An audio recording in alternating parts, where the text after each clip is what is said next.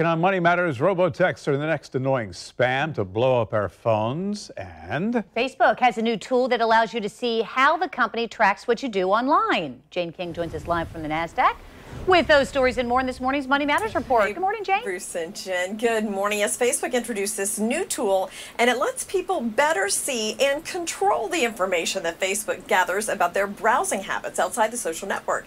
Now, the New York Times says this tool, Off Facebook Activity, allows users to view the hundreds of sites and apps that share data with Facebook.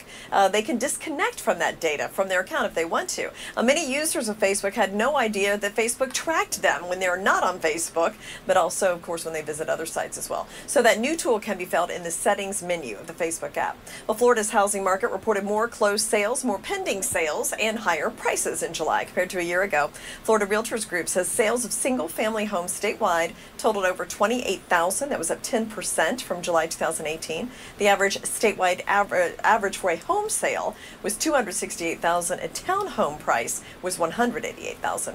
Spam texts make up less than 3% of the total number of text messages. That's according to CTIA, a wireless communications industry group. But there are 1 trillion texts sent by Americans every year. So that means the number of unwanted robotexts is still pretty substantial. We may see more of these as regulators crack down on robocalls. Text message spam can do a lot of damage too. They can be used by phishing, for identity thieves.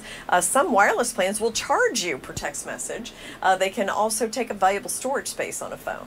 And the consumer shift to fresh and frozen produce is resulting in 2 Del Monte plants shutting down. Plants in Minnesota and Illinois will close at the end of the current vegetable packing season. Del Monte has closed other plants recently due to changes in shopping trends, and some of those have been around since the 1930s. Live from the NASDAQ market site, I'm Jane King. Back to you, Bruce and Jen. Next, you're going to tell us that the unemployment rate goes up because the green giant is going to be out of a job.